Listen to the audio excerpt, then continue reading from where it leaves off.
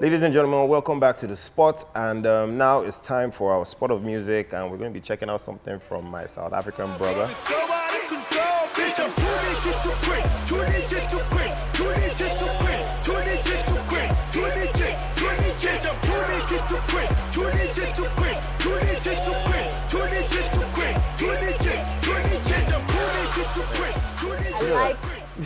You know that this kind of music that gets you. You know that thing that they do that. Yeah, when I tried in front of the mirror, I'm like, no, don't do it outside. And it looks so easy, but it's so hard. There you go. He's telling you. I really like him. I like his music. I like his. You like the man. I like his vibe. Say you like the man. I don't. I mean, but okay. Even if I did, is it bad? It's not a bad thing. There you go. So yeah, nice video. I mean, I'm sorry. I'm so waiting to dance right now. Nah. Oh yeah, stand up and dance. Cuckoo just stand up and dance. That is the club spot. Oh my God! You know the thing is, from his music, you can tell that he's very passionate and very, you know, I don't know how to explain it, but yeah. You know, he's done really well for himself. He is. He's doing really, really well. I want to say he was nominated for a Mama, but I don't think he won this year, 2016. Yeah, I don't think he won, but he's doing good things. I like the video. What? Imagine if this video was shot like literally one day when Casper's trainer came to train him. Just shot this video. It's possible. Zainab, this laughter that you're like, it's not even that funny. Maybe you know when you think of something, but you not realize that you can't say what you thought of that. You just say something else. Maybe that was what it was. Yeah. But yeah, that's Casper. He's definitely one of the best out of South Africa. And, yeah, most definitely. You know, but we have a best out of Nigeria. Out of Africa. Are you sure? Out of the world, in fact, if you and the permit rest me of the world coming into the house. Yes. He's been here before. He has. We had a good time. A couple times, yeah. So please join us in welcoming the most incredible of them Short all. back boy, but really big. Mr. Incredible M.I into the building. What up, what up? I bring in presents. Today, for I once. hope, nah, he's empty-handed. Oh, I didn't come with a present. Oh, my bad. You never come with presents. What's up? I know. It's terrible. Everything I thought of bringing, and I thought about it this morning. You didn't even bring no alcohol. You can give us cash. Because the alcohol, I thought. No, nothing. I thought you guys wouldn't have it. You can sit. No, you can sit right here. Sit right there? I'll scoot. Yeah. Okay. I thought it would be branded, so you guys wouldn't. We drink anything. We collect cash. I will send. Can you imagine? Can I send? Yeah, of course you can. Cool. You said, can you I'll take imagine? it So and don't drink even think about it in case he actually sends it. So you guys are just gonna get rid of Ebuka like that? Huh? No, he's on daddy duties. He's babysitting, Cold. changing nappies. Cool. What do you mean? Like what? But sorry, my voice is gone. So That's cool. Why? So good. Branded. Have you been drinking tea and all honey? weekend. Who have you been screaming Yeah, at? yeah, been I have drinking? been trying to. That's why I can talk to you as much as All right. screaming to crowds. I was at Fino Fest. Okay. Ooh, I heard that about was that. Damn. It was crazy. like 40,000 people. Yeah. Was it true that you had to like basically like at some did, point yeah. dive off the stage Yeah. because it was getting too hype? Yeah, I think they took me off because Yeah. it was getting there, but I think that I could have stayed maybe a little longer. Yeah. The crowd weren't trying to hurt anyone. Yeah. There was an issue with the bouncer, one of the bouncers, and some people in the crowd. So that it sort of escalated to the side of the stage. But they were just like, hey, just get out of here. Okay, gotcha. How does it make you feel when like you see a Nigerian act like fill up a space like that with that many people? What does that say for when we go outside and decide to fill up, I don't know, a stadium in London or something? And I mean, which we have been doing a little bit. I mean, this year has been amazing for events, right? They filled up Barclays. Was it the Barclays? Barclays, yes. Yeah, Barclays, Barclays right? Center. Barclays Center. Yeah. And then Houston. Somewhere in Houston. And then in Houston, Toyota Center in Houston. And like Toyota Center is even bigger than Barclays. Like it's huge, super huge. And then Fino's doing this thing out here. Yeah. Across Africa also, Casper. Yeah. He filled out the dome last year, and then that's this year right. he filled out the, I forget what it's called, it's some stadium though. Yeah. But he packed it out. But man, the power is gradually coming into the hands of the artists. And I think that's a good thing. Hopefully it continues. And we had a tough year at the beginning with the economy, but we're bouncing back. We'll talk more about bouncing back with that and much more when we come back after this short break with M.I. Please stay with us.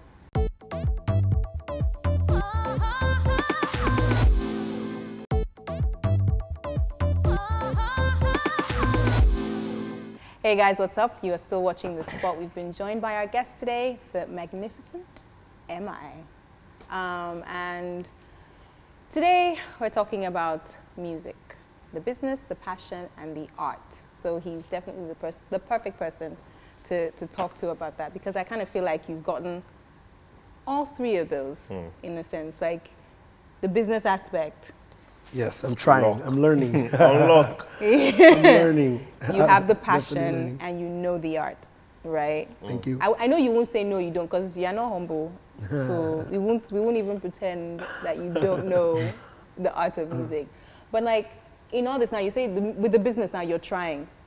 Do you feel like coming from a more creative side, at least at first, because I know you did Loopy before you became the head of Chocolate City, but before you even started, developing artists and you were just, okay, I'm trying to do my own thing, I'm trying to push my own art. Do you feel like all of that is working for you now that you're doing the business? Do you feel like you would have benefited more from learning more about the business before you went into the art? Like, how do you feel about the whole thing? It's a good question. I was the guy in Jos that was like, I was the mini sponsor. I had a job, I'd take like 5K, get Jesse. I thought Jesse was the talent, Ruby, those guys, right? Yeah. And I was like, I'd get in the studio and make music, and then I think one of the sessions they weren't so serious, and I was like, oh, with the time I'll record a song. And then that sort of fell in the right hands, and I got a record deal. So I've always wanted to be the business guy. Okay. Right? And as far as development, I mean, the first people I called in my development would be Jesse, Ice Prince, Ruby, those guys, because we started way back in Jos, and we had a little studio and all that. So I've always been the business guy, but nothing fully prepares you, especially what I'm doing now. Yeah. Like nothing prepares you. And every day you think you've gained some experience, the next morning you wake up, you forget everything and start again. Oh, wow. Because every artist is so unique, and they have their own journey, and so you just have to stay listening, stay ready to learn, and stay malleable. Ah, okay. Stay malleable. That's a good one. Even in life in general, I guess. Do you think that you're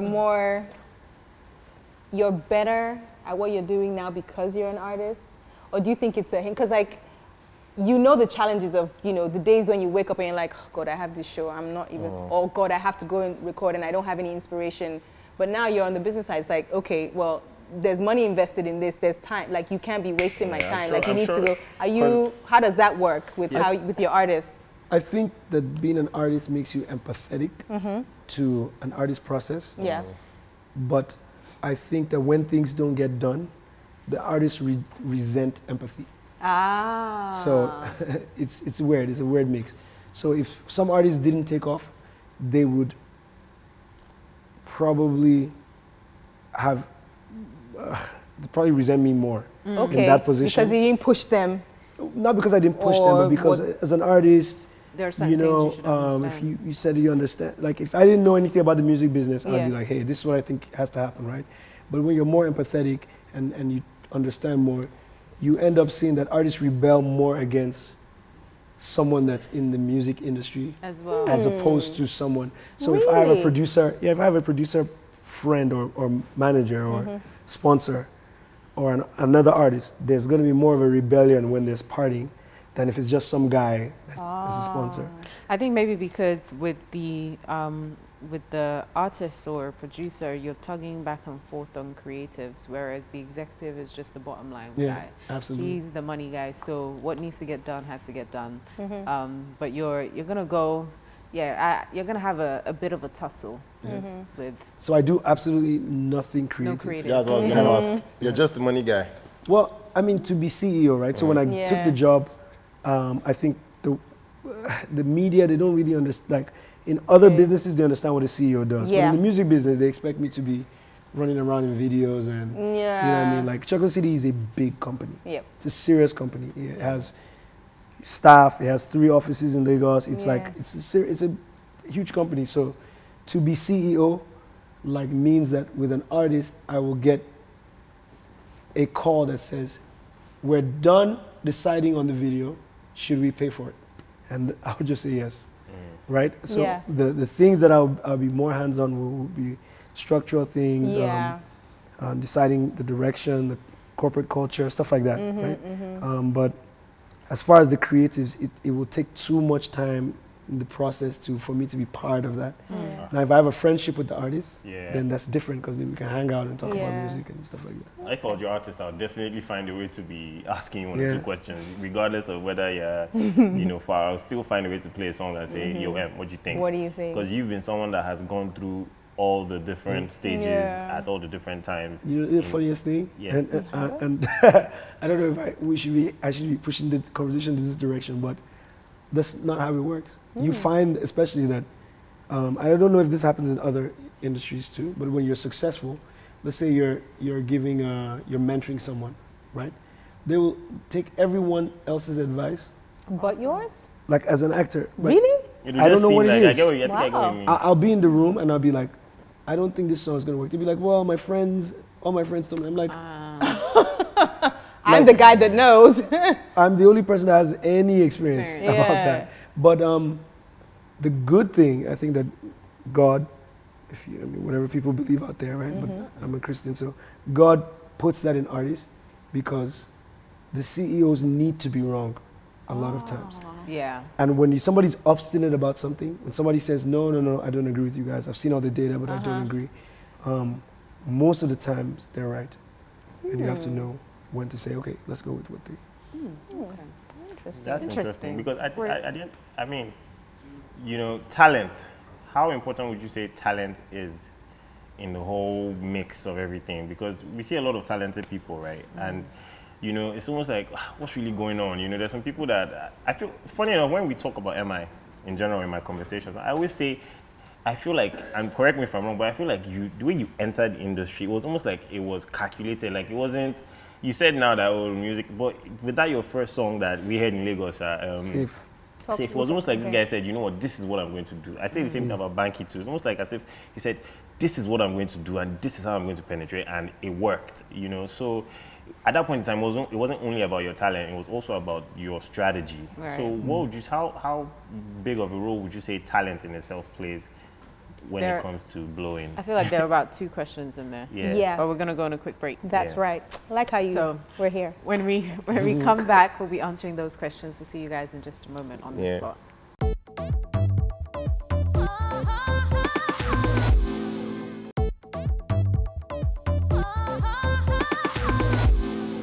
Welcome back to the spot. We still have MI in the building. Okay, there goes the hype man. Yeah. I do hype too, in case. Like. So you were asking MI a question about talent and strategy. Strategy, yes, talent and strategy. Man, so I don't know how to answer. When you have superior talent, it's going to take you very close to getting an opportunity. But if somebody just works hard, have you guys read the book The Outlier? Yes. Right? Yes, I have. The Outlier by Malcolm Gladwell. Malcolm Gladwell. So basically what he says is that the best talent is because the person has put in so many hours of repetition and working hard. So what that means is that if you're a virtuoso pianist, right? 3 years old, 4 years old, you can see the piano, you can figure it out. If I put in 10,000 hours, no matter how talented you are at 3 years old, by 10 years old, I'll be better than you. Yeah. Right? So the people that put in the most work, and I think between Jesse and I, Jesse's supremely talented. And because he's been supremely talented and I'm not, I have had to work hard. I'm in the studio constantly. I record, for my last album, Chairman, I had 17 songs. I recorded 150 ideas. Jeez Louise, man. Right? Just back, I keep trying and keep trying. And so if someone wants to work hard, they're gonna beat every talented person, hands down, no matter how talented they are to start with. Yeah. So I wanted to ask about the Nigerian music industry, because sometimes it seems, from talking to people who are in the industry, whether they're the artists themselves or like a producer or a writer. Yes, water, please, thank you. It's almost like we have a semi-unique industry, the way it's built. It's going the right way now, you know, you have proper structures, but it's not always been that way. Where passion, it's not as if we lack passion. We've had great music over the years, from the Michael Creeds and Alexitos to the 90s guys, the Tribesmen, Maintain, all those Remedies, all those guys. Great guy. LD. But then there was almost like there was a cap, right? they had the passion and they had the art together, but they didn't have the structure that could like make it work for them. So years and years after, they don't have royalties from their music, things like that. Do you think that's what how do you think this is all fitting into our industry today? Like where are we going? Like, are we melding the three together to make sure that the artists have a future? Or are we still kind of like, we're not sure? It's bigger than artists. It's the guy that's in the room that came up with the hook. Right, it's the songwriters, right? And all those people, the producer. So even if I try to explain like the splits in a, so I run a label. Let me just brief demonstration. So I run a label. If let's say Zainab released a single, right? Automatically she'd have a percentage of the song if she wrote the song. If you produce the song, you have a percentage of the song. If she performed the song, so let's say she wrote the song, you produced the song, you performed the song, you have a percentage of the song. Okay. I have to pay your publisher, your publisher, your publisher. There's certain ways the song could be used that I wouldn't get paid, but you guys would get paid. Gotcha. But if someone wanted to use the copy of the song that I made, they'd have to use it. I'd have a contract with you. It's like there's a lot of streams. Complicated and we're getting there, but there isn't enough structure. So I hate it when I go online and I see people like, oh, Wizkid should have done this, or why didn't he? Because they don't get it's just young people. Like, we're all young people just trying to figure it out. Yeah. And there's been no structure. There's been really no help from the government. Really no, like, the whole grant thing that they said. Like, we didn't see it. It's just a story. Were you inside? We affected Nollywood. It's like the American election. We true. watched it. We just, interesting. You know, and watch. How do you guys feel about that, by the way? We missed that topic, you know. But it's interesting. It's actually interesting. What about the songwriter in Nigeria? There's really no place for. We don't hear. It's almost like as if we don't know who they are. Yeah, it's not an industry. They might be. Why is it they might be tied into agreements that doesn't allow them. Is that what it is? That's what I actually want to ask. Why is that? Register with COSON, first of all. Yeah. Register with COSON. That they protect the rights of songwriters. Yeah. And if you register with COSON, you're going to get your money, whether the label knows or not. Or not. Right? Okay. And then every artist just do some research about, you know, when you're in the studio, your split sheets, make sure you sign for the music that you own. But even if you don't, you still own it as long as you don't assign the rights to someone else. Somebody else. Yeah. So actually just curious about something. I remember asking, I don't remember who it was that was a guest that was on the show. And I think we asked them something about who wrote that. And they were like, I can't say. And I was just wondering, why is that? Because everywhere else, like, you have a Whitney Houston song that, what's her name? Was it a Neo rapper? has written No, it wasn't. So many songs. No, it wasn't. Pardon? I said Neo has written so many songs for artists. But not even your songs. Whitneys will have names of writers, or will have their name assigned to rights of writing, if that makes sense, right? Well, so yeah, I mean, because they'll write a little bit. Even if we're sitting in this room and you wrote like 3 verses and all I did was contribute 1 line to the chorus. That's okay. That's fine. I'm getting something. Yeah. So I'm just wondering why it's Why almost is it like wrong in a sense. wrong. Like nobody Like it ever reduces admits. your street No, I'm cred. saying for them, they feel in a sense that it's wrong to say, "Oh, I didn't write this song." You know, I know, for example, Omami writes a lot of her music, or if not all. But that's not everyone. But the impression that a lot of artists want to give is that they write all their music. Because the impression from the audience as well sometimes is that they feel like you're not highly skilled if you can't write, produce, create. Like if you're not in the entire food chain of the art that you create, people think that you're not good enough. So for me, for example, when I see like a female singer or my thing is with female singers, if you can't perform live on stage, I don't understand what you do. And so that's you're being me. sexist against women? No. Men as well. But it's a really big thing for me for women. Yeah. Because I don't understand why you would get on stage and you're playing me your CD and you can't hold a tune, whereas I know you can sing, but you refuse to sing live to me on stage. What did I pay for? I didn't pay for your CD. I've got that already in my car. I think also sometimes an artist will start out with a myth about them. So one of the funniest things is that I've met this kid. His name is, my God, I can't believe I'm going to forget his name. I remember in the story. He's the most amazing writer. And because I'm so busy, I'm like, man, I wish this guy could write raps for me. But there's no way with the lore about M.I and where my career that I could do songs. And there's no way I could then say, hey, he didn't write. Like there's no win. So I'm literally there with this guy that could possibly make your work solve it, right? Yeah. I mean, it would be easier for me to come back and just like an essay and say, hey, change this, and I think that's what Drake did. So I don't have the time to write all these lyrics. Write some songs, I come and listen to them. Okay, I don't like this, change this line. But you can see what happened, right? So yes, I can. A lot of times people are down that road and they can't tell you, hey, somebody wrote this for me. I think it's different from for a rapper and a musician. Yeah, rappers, you know, there's rapper that is like a no-no, like what? You don't write your rap. If you don't, you are in Because it's so personal, right? Imagine that M.I didn't say, they call me M.I. It was somebody else. I heard that, but yeah, we have to go. I heard that someone else, wrote that, but we'd have to go on a break. Oh wow! And we'll get back to that when you want to get wet.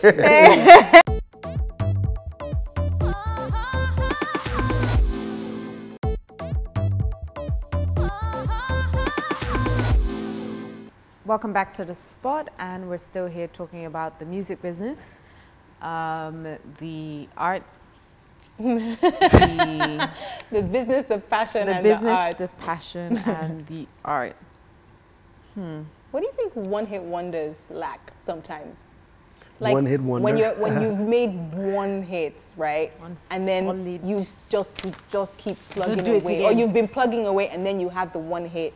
Do you think, is that a luck thing, or is that something's missing and then somehow time and chance just joined for you? I think celebrity culture is so dangerous to music because a one-hit wonder says this person seemed this way. Whatever they do for the rest of their career, if it doesn't seem the same way, the rest of their career is irrelevant. So you could make great music, but if you just never had that celebrity status hit song. So like I keep telling people, I signed up to be a musician, not a celebrity, right? So I've been able to gradually mellow it out because I could see that it was dangerous for me, right? But things like that, like people would come up to me. So before my third album, it took 4 years between second and third. For the third one, people would come up to me and be like, Emma, what's wrong? And I was the happiest then because I was able to spend time with my family. I was making more money than I'd made previously. I was setting up business that I wanted to do and stuff like that. And people would legit come up to me like all the time and be like, hey, what's wrong? Just talk to me. Like, I'm like, I'm balanced now. Great, bro. When it just gives you the consumership has an insatiable appetite that is impossible to keep up with.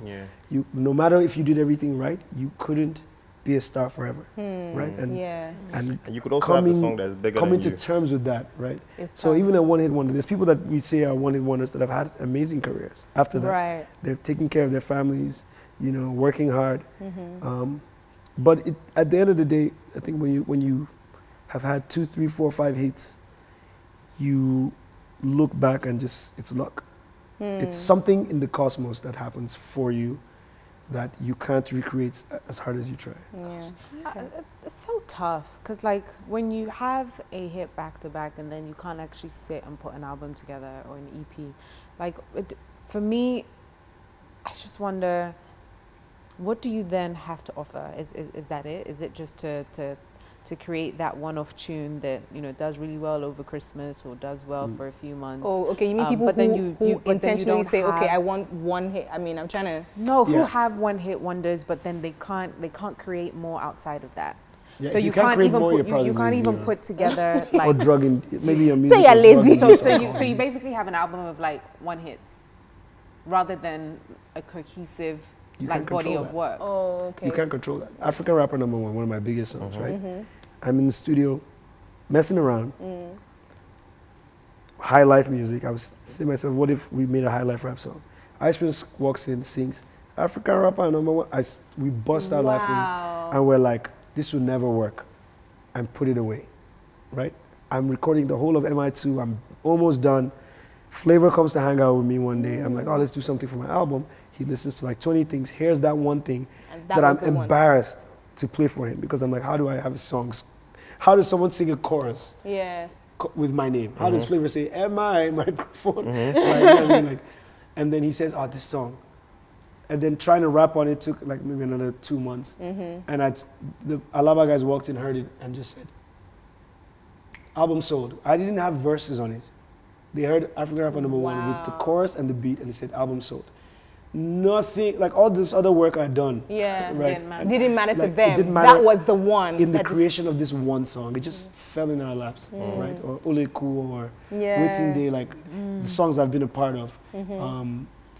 Coker, when he came, in fact, Kole Work was in the studio, and it's almost as if we hadn't heard it. We'd heard it, but we hadn't heard it. Yeah. And then one day we just heard it again. And we're like, and you're like, oh wait, that's the one. Work. And then it just, you never know. And you have to be okay with not know what you have. Just being a hardworking artist, because if it doesn't work and you have some expectation that you're trying to live up to, it could affect your self-esteem and drag you down. So during the break, we were talking about like personality traits. So for Chocolate City, where you guys, there's an eye for detail with every aspect to building a brand and an artist. Is that something that you work on, personality-wise, with your different acts? Because I thought about rappers and the stereotypical behaviors and the ways that they just do things, and it reminded me of my cousin is. So she's a journalist with CNN, and she was doing an interview with. My cousin is a journalist. No, so she was doing an interview with an artist in SA, and she had told him that, okay, I'm gonna ask you these 3 questions. You can just look at me, whatever. And she asked the last question, finish. Then she was like, oh, thank you very much. He walked away. And she said that nobody has ever done that to her in her years of interviewing presidents. The most important people you could think of. She didn't understand how he felt that was okay. Yeah. And I was like, look, sometimes like that's just what you're gonna get. You're gonna get one who doesn't want to talk. You're gonna get one who just makes you feel like crap. You're gonna get a Lil Wayne in an interview saying to you, oh, don't be asking me those stupid ass questions or something like that. So why are they, I don't want to say you guys, because you're not like that. Hopefully you guys want to talk about me next episode. Well, we did have one I need to watch the next 4 episodes just to be sure. So I'll be like, 2 episodes ago, M.I was terrible. You've been a good guest. I mean, this is your third. This is the third time you've been here, and we've had a good time each time you've been here. So you're not one of the people on our blacklist. When I started this season, I found out that there was a blacklist. But to answer the question, I just think fame is helium. It's getting that ego, it just blows it up and blows it up. However, what I would be concerned about as a CEO, record company guy, right? Exec, is you having healthy relationships and having a healthy lifestyle. Because if you're arrogant and you're rude to people, it could help you make money as long as you're not arrogant to the people who have the money. Or to the right people. Right? Yeah. So if you want to piss off the whole of media and media hates you, right? And it's put Kanye in position of power where he's like, look, I hate the paparazzi. I hate, like, he storms off of interviews and goes against the establishment, like the Academy, the Grammys and stuff like that. It could put you in position, but we're all worried now, right, about Kanye, because he seems to be escalating. Off the hinges, So if he goes back home and plays with his kids and he's happy with his wife, and then shows up, so like Kendrick Lamar, he's like completely opposite. Yeah, like you know what I mean? Like he's chill. Very well said from Baba himself, M.I Abaga. And on that note, we shall be going on a quick break. Remember to contribute on social media, Instagram, Twitter, Facebook, my WhatsApp, whatever it is that you choose. The Spot will be right back.